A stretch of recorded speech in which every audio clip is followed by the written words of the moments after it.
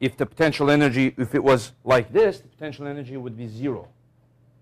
Okay? But in our case, potential energy 0 is not the most smallest it can be. The smallest it can be is when it's lined up.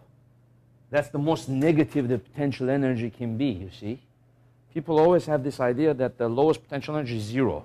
So objects, when you drop them, the lowest potential energy is 0 here on the ground. But not necessarily. If I define the ceiling as potential energy 0, then the ground is potential energy is negative, right? So the potential energy 0 is not necessarily the smallest. It's whatever the most negative that it can be, right? So now what's the potential energy going to be when it is lined up? So potential energy, we can say it this way. The potential energy minimum is minus magnitude of U, magnitude of B, times cosine of 0. Because when they're lined up, the cosine is, the angle between them is 0. So this is just 1. So magnitude of U, so again, we're just simply taking the magnitudes and square root of 4 plus 9 plus 25, and then square root of 36 plus 9 plus 16.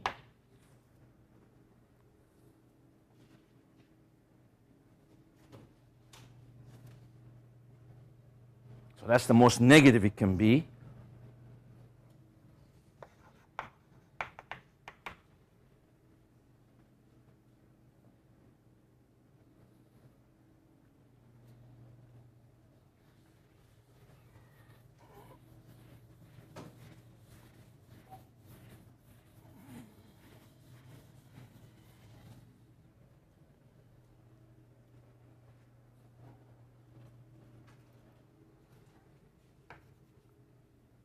It's going to be a much bigger number than that. Much, much bigger.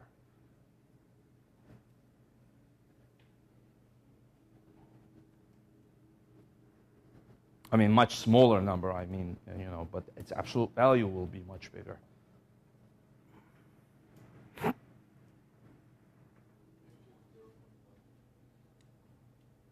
.1? Oh, okay.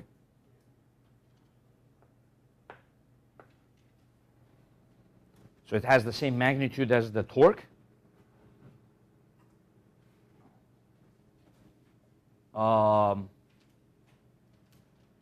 Let's see, when we did the torque, we took the cross product, mu crossed into B. Oh, you know why it came out close to the torque? Because the torque is mu crossed into B. And then magnitude of the torque is magnitude mu, magnitude B, sine of the angle between them, right? But in their case, the angle is almost 90. So sine of 90 is 1. Okay? So since our angle is close to 90, so the magnitude of torque is the same as the magnitude of the potential energy, joules.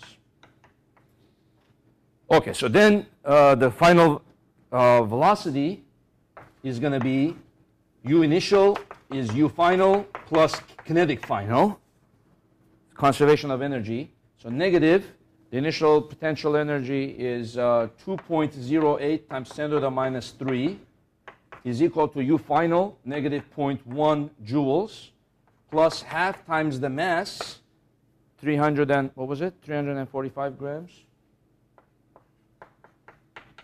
times V final squared.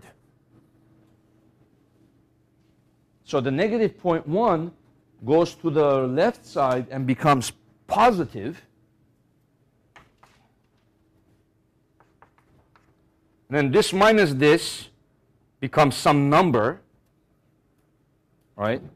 And then you take this, you multiply it there, and then you get the final V, right?